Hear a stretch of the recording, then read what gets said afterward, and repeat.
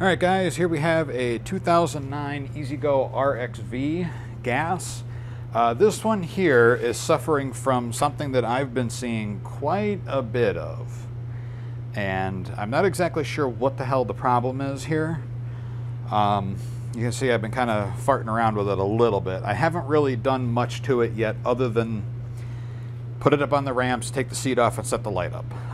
And I popped off this cover here that covers over the solenoid and voltage regulator and all that stuff in there. What I'm experiencing with a lot of these EZGOs, and it, you know, just to be clear, it's not on every single one. It's a sporadic few, and I think it has a lot to do with the light kit. But what's happening is, after the cart sits for a while, there's something draining the battery, and it's killing the battery completely flat dead. And you go to try to start the cart, turn the lights on, nothing works. So we have a parasitic draw on this cart. We got to figure out what it is. We're going to test to see if the headlight circuit or the golf cart circuit is the one drawing the parasitic, has the parasitic draw on it. Yeah, see, look at this nonsense. Look at this crap.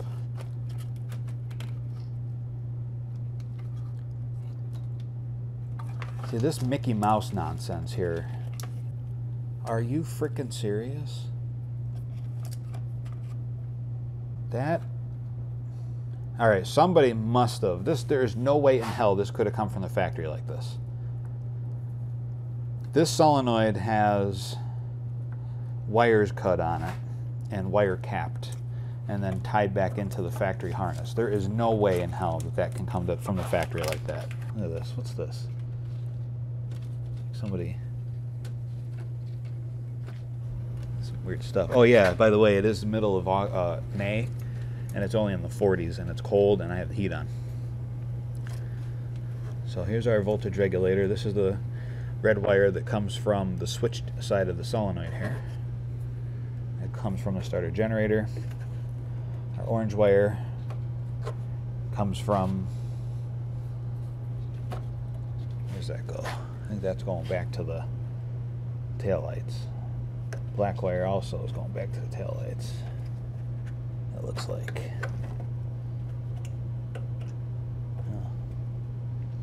There's something back on that side, that behind there. I wonder what that is.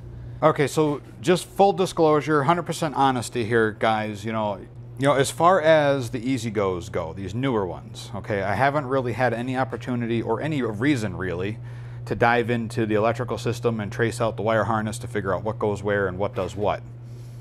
All right, so this is going to be a little bit of a learning curve for myself and probably you if you haven't done this either. So it'll be a great trip to take together. We'll see what's going on. But first things first, before we start really diving into too much crap here on the factory harness, we're going to start at the battery and we're going to see where we can figure out which circuit is doing its parasitic draw. I don't think you're going to be able to see it. I got my meter here. It's the Harbor Freight gig. I got it set to 20 amps. Positive terminal is in the amp setting, the amp meter setting, and ground is in ground. I don't know, you're not going to be able to see this where I'm going to put it. But I'll show it to you. Just give me a second here. Okay, so let's put this over here.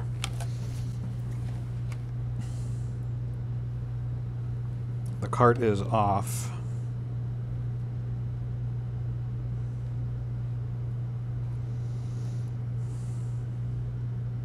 It doesn't look like we have much of a draw here because it's not registering anything.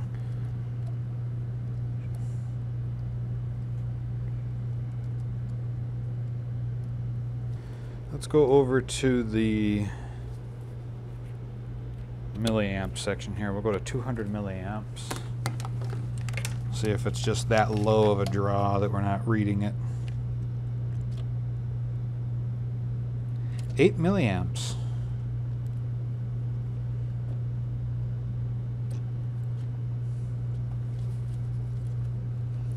There is a 8 milliamp draw on the lights. I don't know if you can see that. Yeah, 8.1 milliamp draw on the lights, on the lighting circuit. So let me turn the parking brake off. Okay. Let's see if I can get this in here to stay.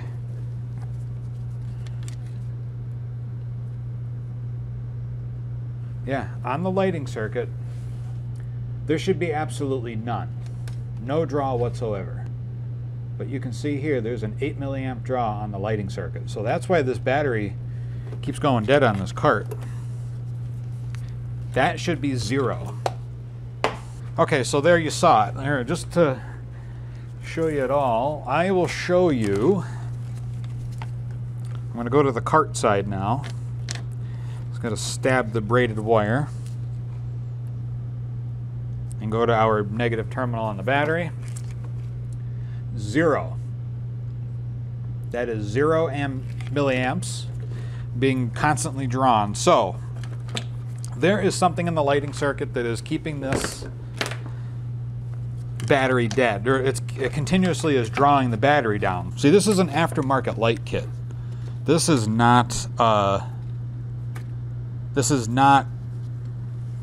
mean, well, let me rephrase that. This may be an aftermarket light kit, but it is definitely not part of the factory harness because it has its own battery connections here.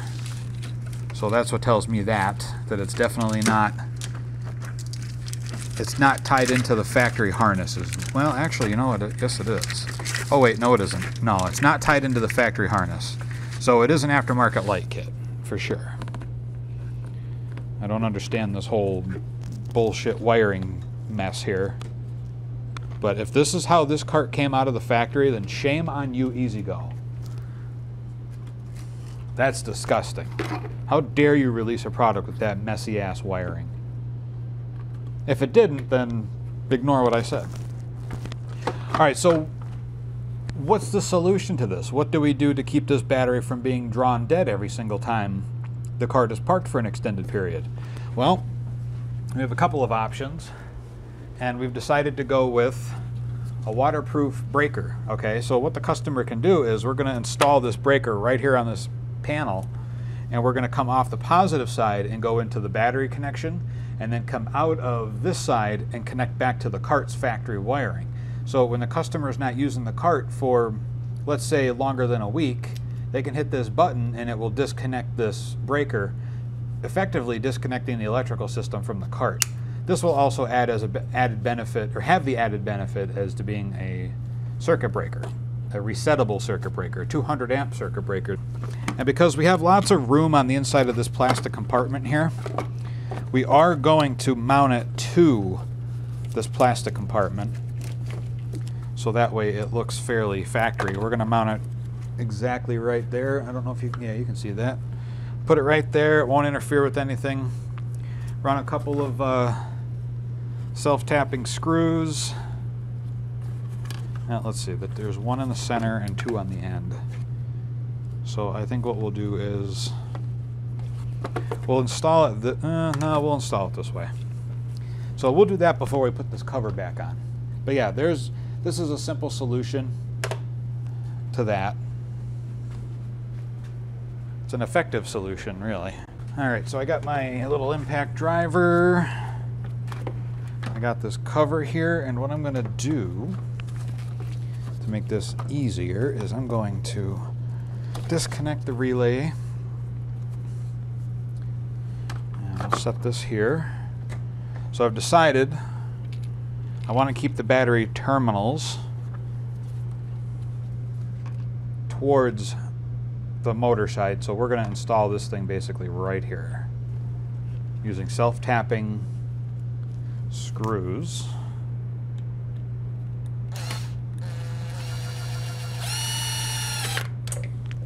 And we'll drop them while we're at it, both of them. And I gotta reach under the cart. And there's one here. I personally like self-tapping screws. They're so versatile. You could use them for so many different things, and then if you get the ones that have the neoprene washers, they basically make a weather-tight seal, more or less. Now, ideally, what you could do, if you really don't want to go to this extent, is to try to find the root cause to what is making the battery drain. It could be anywhere in this lighting system. It could be the drivers for the LED lights. It's really hard to say for sure without really diving into it, but for now this is going to be a really nice solution. It's going to serve multiple purposes too. For long-term storage, instead of constantly disconnecting the battery and then reconnecting it, and it's like, oh, okay, I want to take it out of storage quick, all you do is just disconnect the breaker and turn it back on. It's a really inexpensive way to do it, but not only that, it does add a little bit of security to your cart. And I mean security as in the battery isn't going to run itself flat constantly. Okay, so what we need to do is we're going to leave that wire connected to the solenoid. And we are going to actually, and we're going to run all the wires off of that. I'm going to put that little Christmas tree thing back in there. So the one thing you will have to add is you will need to put in a second jumper wire to go from the battery to the breaker, or from the breaker to the solenoid. So whichever wire you disconnect, you still have to replace it with something. All right, so I got a small length of spare wire that I have. Battery negative is already disconnected because we were testing with it, so we don't need it hooked up yet. I'm going to take off the positive battery terminal. Take off the positive light. Now this is the cable that's coming from the solenoid. So what we're going to do is we're going to route it down and under. See, these are very large studs. I might have to re-terminate this wire as well. Take this stud wire off. Yeah, that's not going to fit on there. So we'll have to re-terminate the end of this wire as well, which is not a big deal. Not a big deal at all. I don't mind that.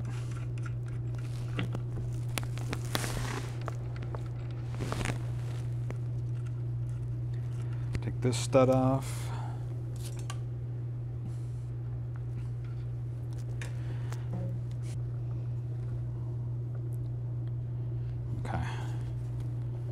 Okay, so now I can cut this off, and I will cut this off. I know you may be thinking this is probably a very extreme route to go. There could be something inside the electrical system that we're not seeing that is causing all of this hoopla. So I got some 6-gauge 3/8 ring terminals here. So they fit on the 3/8 stud. And we're going to crimp these. So first we're going to do this wire here. I strip my wires back with a knife. So I strip it back just enough so I can get the ring terminal on. These are 6-gauge wire. I'm going to put it in my crimper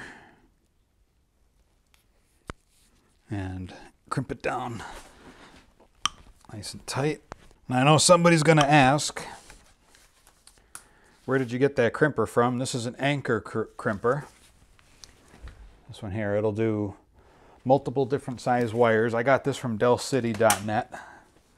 That's where I get most of my electrical stuff.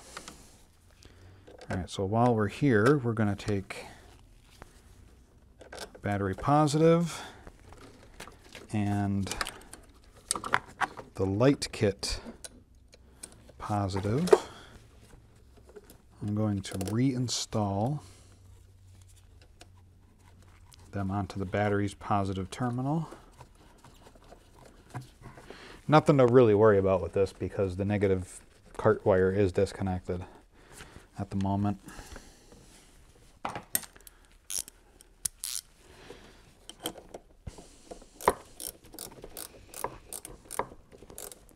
Oh, you guys surprised I'm not using the electric ratchet? Okay, positive is hooked up.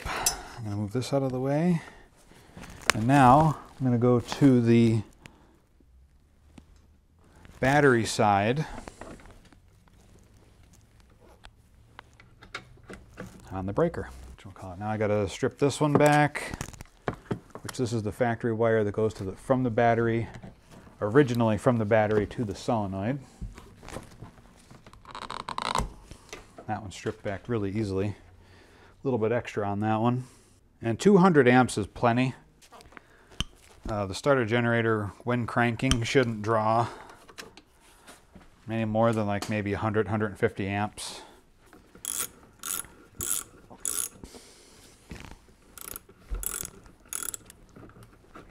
Okay. All right, there we go. That's tight.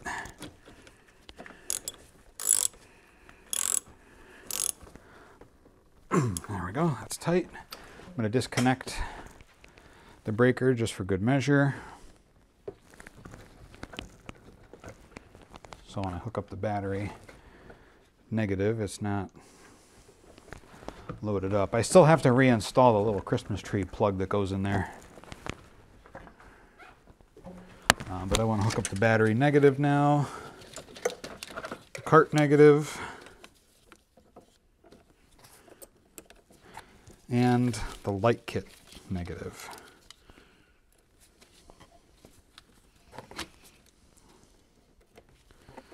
So again, technically,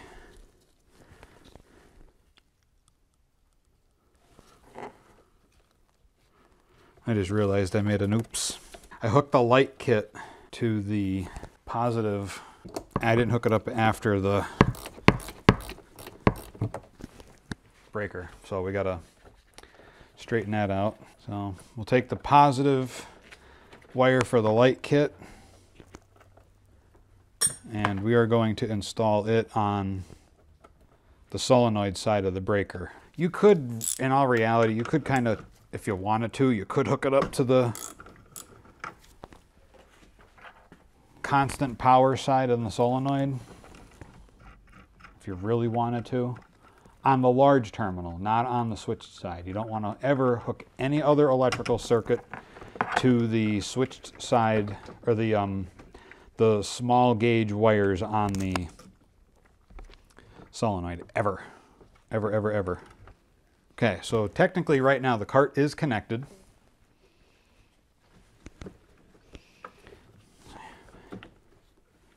Disconnected.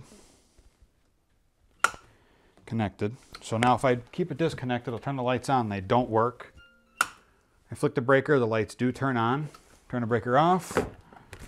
Lights off, turn the cart on. Nothing from the solenoid. I am going to straighten these wires out so they're not touching the exhaust. Turn this on. See how it runs. And now if I disconnect it, we get nothing. So there we go. That is basically how to install a breaker or a kill switch on your cart, more or less. And it's a weatherproof unit, so it's not going to be affected much by any weather that may get under here, because sometimes you get some moisture and everything under there and it gets a bit shitty. I'm going to throw, I hate how shitty this cable management is. I'm a big proponent of making sure when you install cable works, like for electrical systems like this, that they actually look good at the same time of functioning properly. Anybody that just throws this crap together just to do it without any care is not okay in my book. So I can't, without completely ripping out the entire electrical and doing it over, this is the best it's going to get. Just a couple of zip ties just to make it look good. You got to mostly keep the wiring away from the exhaust. You don't want it to touch. So yeah, I got this meter up at Harbor Freight. Centec 61593. Okay, so here's a close-up. You can see how this works. Press the button, disconnects the cart from the electrical system, or the battery. Connect it, it turns the battery on, so the cart is hooked up again. It also works like a crude electrical tow run switch, if you will. or tow maintenance switch. So when you're disconnecting the batteries, if there is any load on the system, you don't really have to worry about anything arcing because this will effectively disconnect everything from the battery. It's 200 amp breaker, ignition protected. It is weatherproof. It is a little bit dirty now because of the dust underneath the cart. I know some people are going to say, why don't you put shrink wrap on the wire terminals? You know what? I think I might just do that. Okay, so just a few moments later, and both ends now have shrink wrap on them, heat shrink.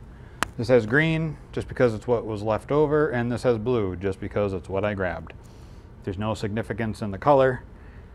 For this application, I didn't have a large enough one in red, so I grabbed the next size that would fit over the end without having to re-terminate. So, alright guys, that is it for this one. This cart is now protected. These things are kind of stupid and terrible, but you know, they came with it. So alright guys, that's going to wrap it up for this one. This one's done. It's in and out real fast. If you have any questions, leave them in the comment section down below. Be sure to like the video if you liked it. Subscribe to my channel if you already haven't. Hit the bell icon next to subscribe to be notified anytime I upload a new video to the channel.